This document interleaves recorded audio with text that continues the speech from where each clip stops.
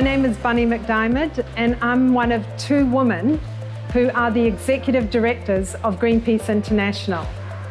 What worries me the most is the inaction of governments and companies to make the changes we need for climate change as fast as possible.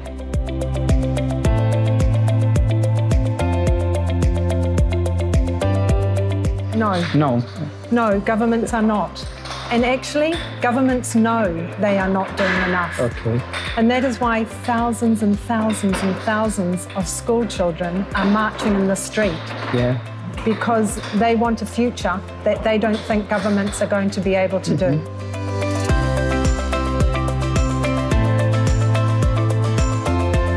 We need to move away from fossil fuels, from coal, from oil, from gas, from nuclear, and we need to really speed up the uptake of renewable energy.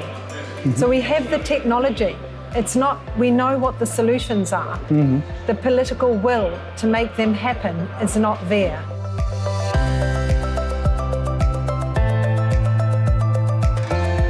The children are the only adults in the room.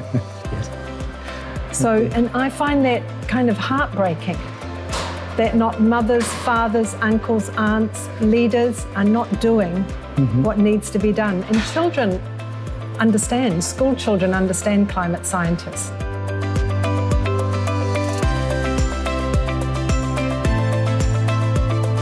No, it's not enough. We need action now. Everybody, all governments know what the scientists are telling us.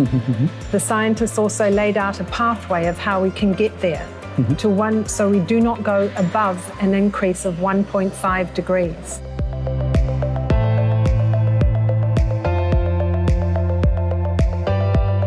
We stopped nuclear testing. We repaired our ozone layer. We've done many things that environmentalists or people believed could be done and could be done differently.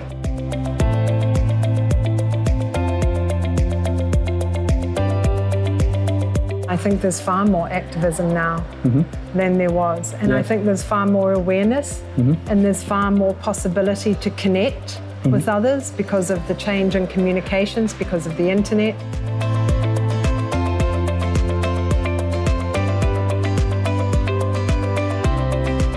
We need more women in leadership. There's too few women in leadership.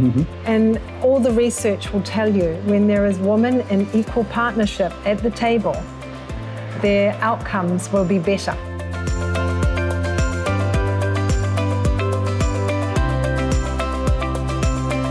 Greenpeace was involved in developing a green freeze fridge in the early 1990s. When we needed to get rid of all the HFCs that were gases that were in refrigerators that were destroying the ozone. And people said then it can't be done. So Greenpeace produced a refrigerator that was called Green Freeze, and now and then it took off. So I think there's technical innovation, but there's also changing mindsets, changing the way we think about what's possible in the world.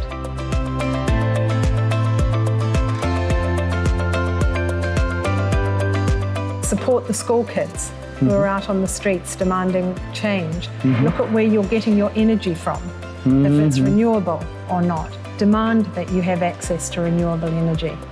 There's a whole range of small things that many groups in your area will have that you can do as well. But I think the most important thing at the moment is to pressure your government and also companies to take action.